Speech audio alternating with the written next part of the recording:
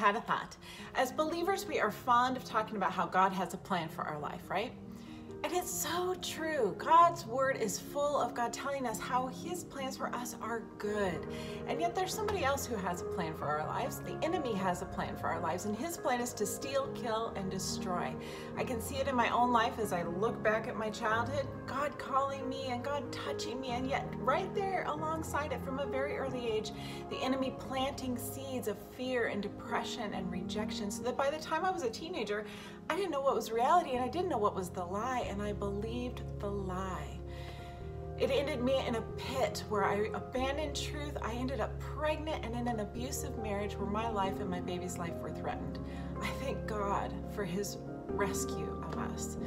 And yet it is still a daily choice for each one of us to choose whose words, whose plan we're going to believe and follow.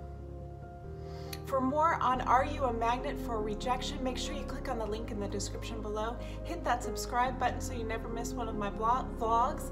And also, like, comment on, and share this vlog with your friends. Visit my website for all my free resources where I resource your freedom at amyloper.com.